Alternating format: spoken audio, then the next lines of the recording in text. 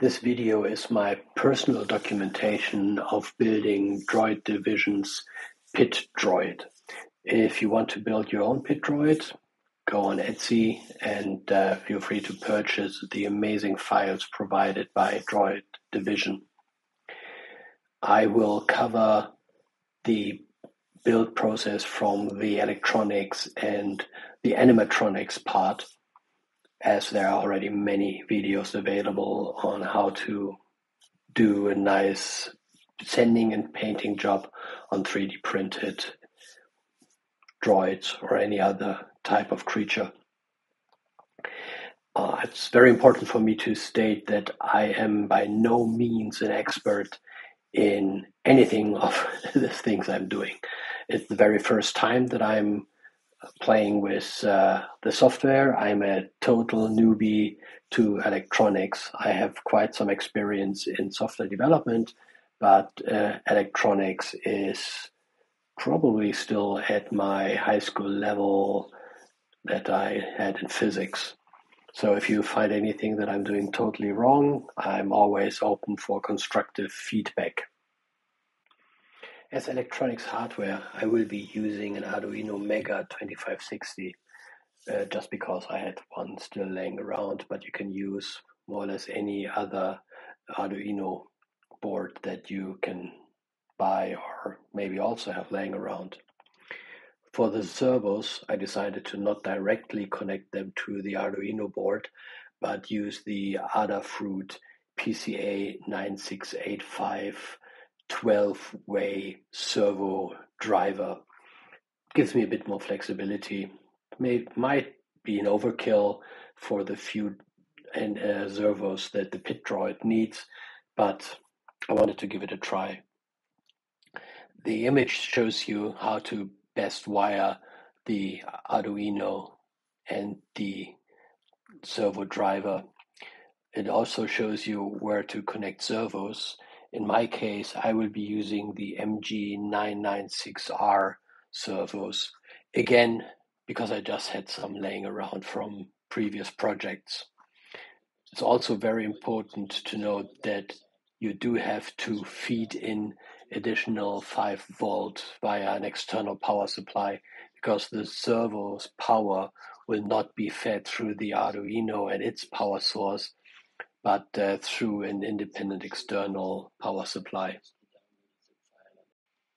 As a software for the animatronics, there are various options.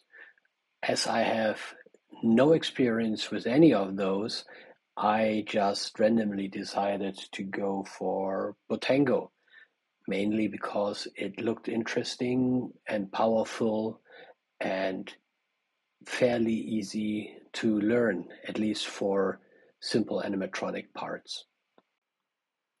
To download Bottango, all you need to do is go on their website, scroll down to the download section, and download the version of Bottango for whatever operating system you need. In my case, it is the Mac version. For an easier showcase, I have placed the downloaded zip file on an empty screen, but I'm sure that you know how to handle zip files on your own computer. After you have unzipped the downloaded package, you will find 2 new folders, a PDF, and the Bottango application itself. I can only highly recommend you to go through the Bottango documentation PDF, as it covers many aspects of this application.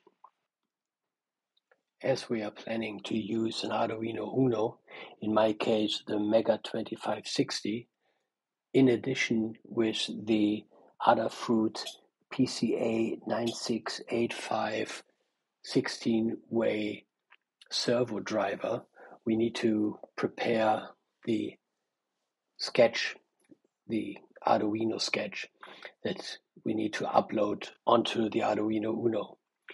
To do so, you will have to go into the new folder Bottango Arduino driver, and for ease of use, double-click on the Bottango Arduino driver.ino file. This will automatically start your Arduino IDE and bring you to the right source code. so that you can do the needed changes. This little video will not go into the details of explaining how to download and install Arduino IDE, as there are many videos out there that you can use if you're unfamiliar with this. Once the Arduino IDE has started, please locate the tab called Bottango Arduino config.h in your IDE and click on it. What we need to do now is tell Arduino IDE which Arduino version or what hardware we're going to build this sketch for. Again, in my case, this would be the Arduino Uno Mega 2560 version. In Bottango Arduino config.h, locate this line defining the use Adafruit PWM library and remove the comment signs, the two slashes that are placed in front of the hashtag define. You can now click on the checkmark icon, which is on the top left-hand corner for the Arduino IDE to build the new sketch and to verify if you did everything correct. As we have not yet physically connected an Arduino to our computer, we will just go through the build procedure, but not the upload procedure. We will do that right in the next step. Once the compile is successfully completed, you should see an output message similar to the one that you're seeing on my screen. To perform the next step, you need to physically connect your Arduino with your computer via the USB cable and the USB port of the Arduino. Once you have done the physical connection, you can go back into the Arduino IDE and go to the drop down again to configure or select the Arduino and the port that you have connected the Arduino to.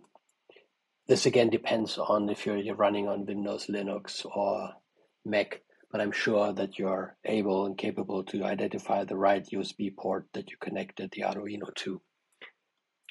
Once you have selected the right Arduino version, you can this time click the upload button. In the output of the Arduino IDE, you should see the build process and the upload process. If everything looks at the end like it does on my screen, congratulations, you've passed your first hardware manipulation step by uploading a new firmware onto your Arduino.